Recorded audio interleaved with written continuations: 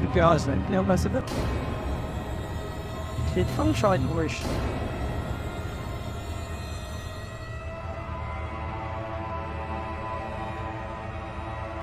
Vous parlez un excellent français, félicitations. Vous parlez remarquablement bien français. Vous avez déjà regardé un match de Barcelone? Oui, avec Messi. Avec Messi, t'as dit Messi. T'as pris en photo. Salut tout le monde, de ce ici en glorieux apport. Donc on va célébrer la nuit de la Francophonie. Alors on y va. La nuit de la francophonie, venez nombreux, venez ici.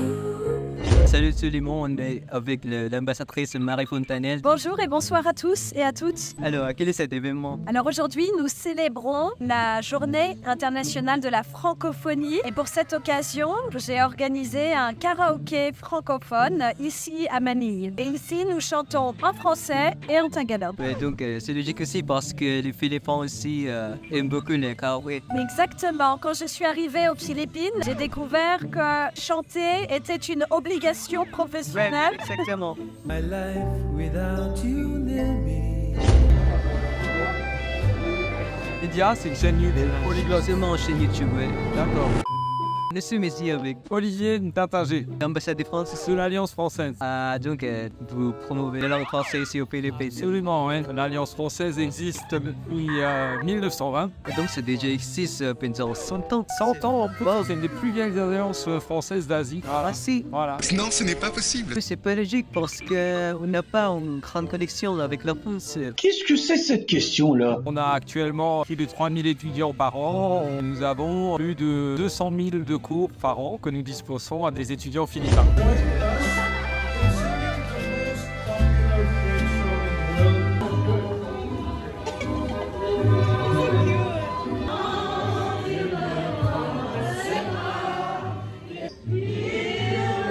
Je suis ici avec Charlie.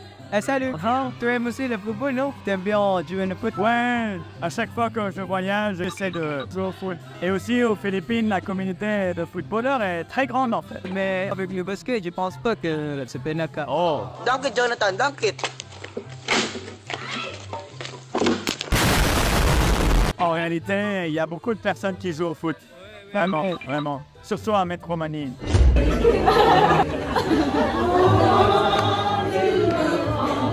Comment ça? Je m'appelle Émilie. Ok, je me sens que tu chantais un peu de chansons tagalog ici. Oui, j'essaie d'apprendre en fait, dans la fondation dans laquelle je travaille et les enfants m'apprennent beaucoup le tagalog. En fait, j'ai rencontré aussi des personnes qui travaillent dans la charité.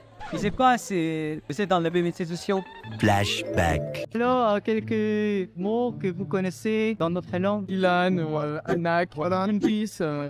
Vous connaissez ce mot? On travaille avec des jeunes qui ont des early pregnancy. Buntis, c'est un mot qui revient souvent. Comment vous s'appelez? Je m'appelle Cassie. Pourquoi vous portez le maillot des pots? C'est la tenue de la sélection de l'équipe de foot française, particulièrement Mbappé. pour la coupe de... Ah oui. On a perdu le Coupe du Monde, non? Ah oui. C'est l'Argentine qui a gagné. Oui, malheureusement. En fait, je crois qu'on va gagner le 2026 avec Mbappé aussi. Avec les jeux de joueurs, avec lui. Allez.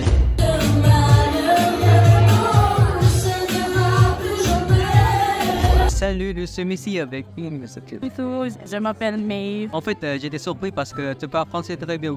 La manière comment tu parles français est très bien. J'ai commencé à apprendre le français pendant la pandémie. Ah, la pandémie. Oui, la pandémie. J'ai commencé parce que j'ai une... Comment? Non, copine. Copine. Copine. Ah d'accord, ok. Bah, très bien, ok. Bon. Copine québécoise. Je pense que la manière comment tu parles se sent comme le français québécois. Oui, mais voilà. Comment tu t'appelles? Moi, je suis Aya. Vous avez chanté récemment. C'est quoi ces chansons? J'ai chanté la chanson de Larissa. Je vous dirai le nom. Les chansons de Ratatouille. Oui, c'était ça l'anime, oui. Ratatouille. Oui.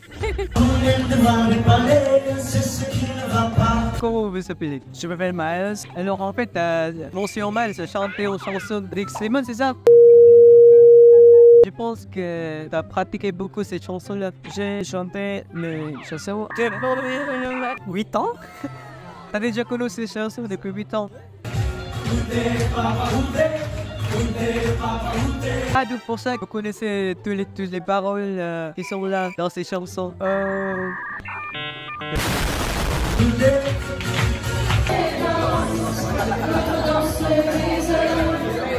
Pour ça, vous avez chanté la chanson de Céline Dion. Voilà, j'ai chanté Pour que tu m'aimes encore de Céline Dion, Oui, c'est très cool. qui est une chanson que j'aime beaucoup. Et en fait, seulement quelques personnes le savent que Céline Dion aussi est en francophone. Alors Céline Dion est canadienne, québécoise. On est au karaoké, vous entendez. Et au Québec, on parle français. Et donc, elle est francophone et anglophone, mais elle chante aussi en français.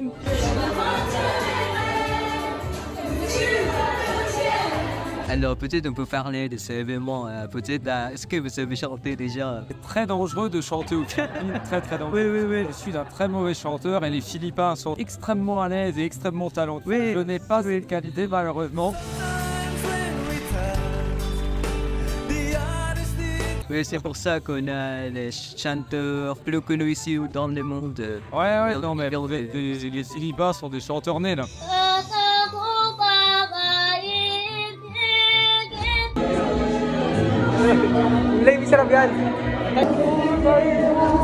Mais ce qu'on comprend déjà là, le Tagalog. Quand il a. Mais je pense que ça ne sera pas difficile parce qu'on a déjà quelques mots d'anglais, donc vous verrez quelque chose comme. C'est ça. J'apprends des mots un peu plus classiques. Je faisais la politesse, la malfort, ingapo, des choses comme ça. Mais après, j'apprends aussi un peu plus du song ou des langues locales, Sanaron. Oui, ça drôle.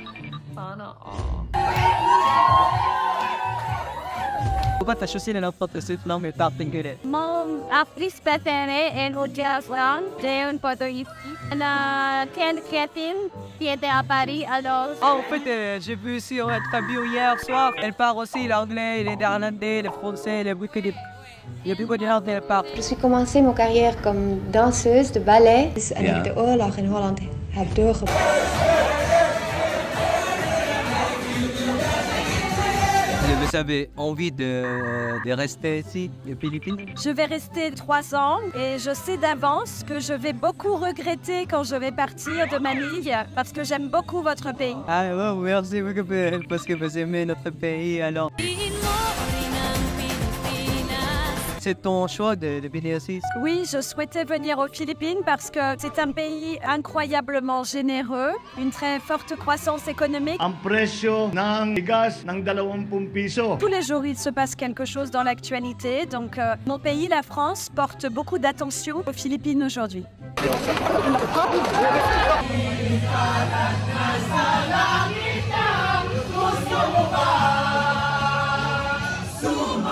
Oui, exactement. Et quelles sont les chansons que vous préférez en français? J'aime bien Stromae par exemple, qui est un chanteur belge, rwandaise.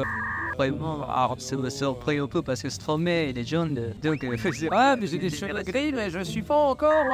je suis français. C'est pas encore... Non, si on veut aller voir. Ah, voilà. Ouais.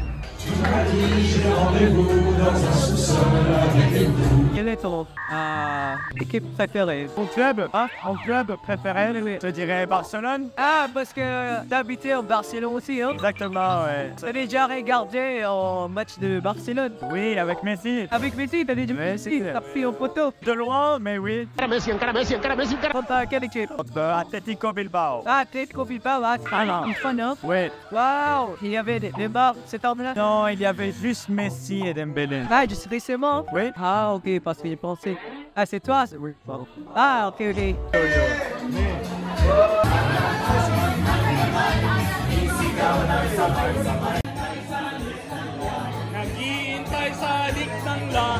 Ah, quelles sont les choses qui vous sont choquées? Les gens sont vraiment super sympas et vachement ouverts par rapport à la France. Si tu vas à Paris, c'est difficile de parler avec les gens. Si on demande les anglophones, quels sont les stéréotypes de France? C'est toujours dit ça, de Paris. Bonjour. Bonjour, ça va? Bah ouais, et vous? Bah ouais, ça va bien. Ils sont très froids. Quand on prend le métro, il n'y a personne qui se regarde. Ouais, on ne généralise pas le Paris avec la France. Mais en vrai, même à Paris, on discute des gens super sympas. Si tu prends le temps, les gens, c'est très sympa. Les gens qui parlent en français, ils ont tellement de charisme. Mais en fait, mais c'est avec français, on moque les Parisiens. En fait, qu'est-ce que c'est ça?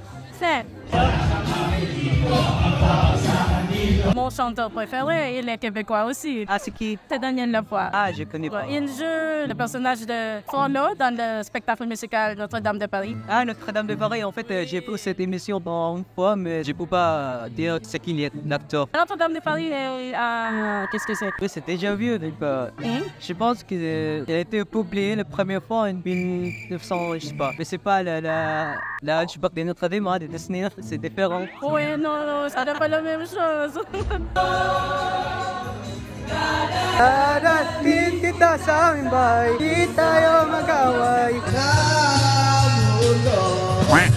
Alors, je pense qu'il y a beaucoup de choses qui vous sont choquées quand vous êtes arrivé ici et qui sont chez ces... Il y a une chose, c'est le trafic. Oui, je te dirais. Avant, j'habitais en France, à Strasbourg, et j'allais tous les jours au travail à vélo. Alors aujourd'hui, c'est difficile pour moi de prendre la voiture et dans les embouteillages. Alors en France, la transportation publique, tu peux utiliser un vélo, justement. Oui, on peut utiliser un vélo, on peut utiliser un tramway, et donc on a moins besoin de la voiture en France.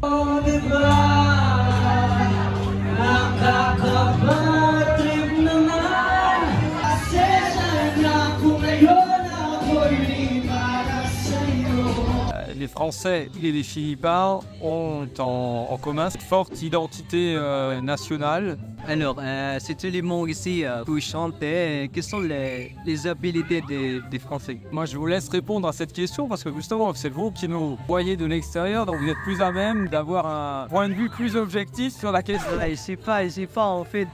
Vous parlez remarquablement bien français, donc je pense que vous avez une opinion sur, voilà. Ils sont là, ils sont dans les campagnes, dans les villes. Je parlais de votre parti. Ils sont sur les réseaux. Les Français, justement, ils préfèrent manger baguette et par exemple, je sais pas, sont des stéréotypes. Oui, mais je pense qu'on a une obsession, en tout cas, cette obsession commune, et de la gastronomie, du plaisir de manger, du plaisir de boire. Et la soirée de ce soir, justement, on est l'illustration. Ce soir, on célébrons la francophonie, donc une communauté de personnes qui parlent le français dans le monde. Français, des Belges, des Canadiens, des Québécois. Sauf pas les pays francophones, mais les personnes. C'est les personnes qui parlent. Les personnes, mais pas les pays. Ça, on a plus de 120 millions d'apprenants. Et donc, comment est ta méthode d'apprendre le français? Comment ça se passe? Avec Alliance Française, mais je pratiquais avec beaucoup d'applications. Quelle application? J'utilise Duolingo, Busuu et Memlis. Duolingo, c'est pour faire... Oui, Busuu, je pense que c'est le meilleur. Il a beaucoup de... Qu'est-ce que c'est, des sorts? Mais ça, c'est gratuit. C'est gratuit, mais tu peux aussi payer... Des premiers. Oui, pour le premier.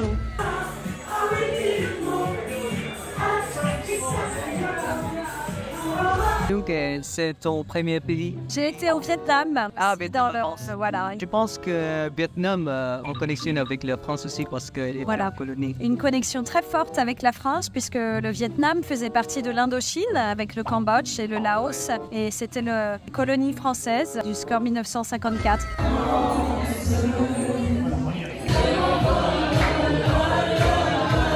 Alors, est-ce que tu souhaites que la langue française va remplacer l'anglais? C'est pas cool, frère. Je pense que toutes les langues sont importantes et qu'il faut justement avoir cette richesse linguistique et culturelle. Derrière cette langue, il y a une culture. C'est pas justement la culture française qu'on promeut, parce qu'il y a un français du Québec, de l'Afrique, nous sommes de la Francophonie. Absolument, c'est remarquablement défini.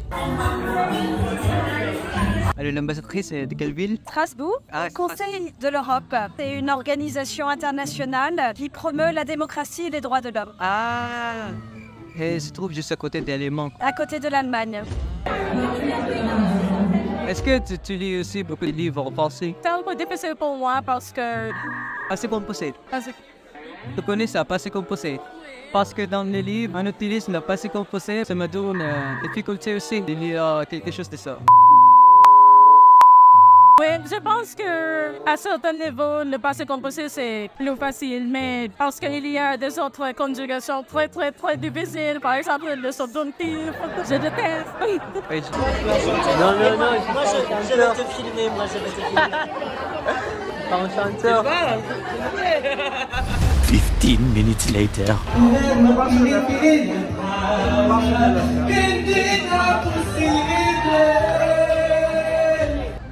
Merci beaucoup, ambassadrice. Vous êtes très intelligent et vous êtes très charismatique. Maraving Salavatpo, merci beaucoup. Vous connaissez plus de mots, je pense. Je ne parle pas tagalog alors que vous parlez un excellent français. Félicitations. Merci.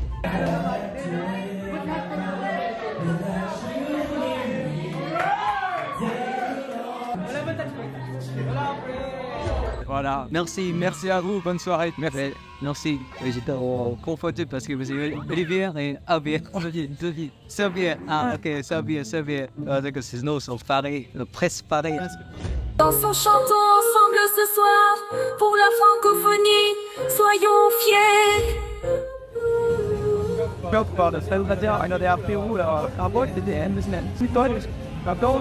What it about, but it's more normally is high by you and out. Hi. It would be the afternoon of also to so. Wait and said.